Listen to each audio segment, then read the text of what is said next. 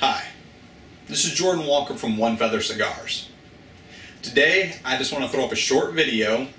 The other day, my friend asked me how I kept track of all my cigars. Kept track of which ones I enjoyed, which ones I didn't like, which ones I should purchase again.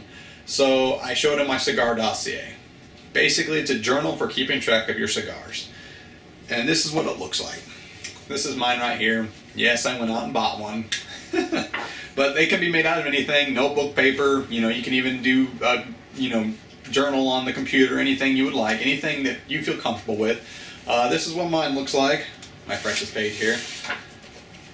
You got a place to put your cigar bands, so you can remember them. A place to put detailed information, how long it took you to smoke, where you got it, what brand it was, any personal thoughts. And each person has their own way of, recording in their Cigar Dossier.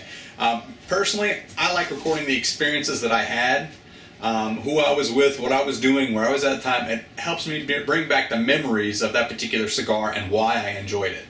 Now, I have a friend who keeps a journal of his own, and he's by the book, just what size it was, what company it was, what it was made from, tastes, blends, and that helps him. So whatever works best for you is what you should do. This is just an easy way to, catalog and record exactly what cigars you've smoked and which ones you've enjoyed, which ones you haven't enjoyed, for future reference. It's a really good, solid way. I recommend it to anybody who has trouble remembering what they've smoked, where they've smoked it, and all that good jazz. Again, this is Jordan Walker from One Feather Cigars. Thank you.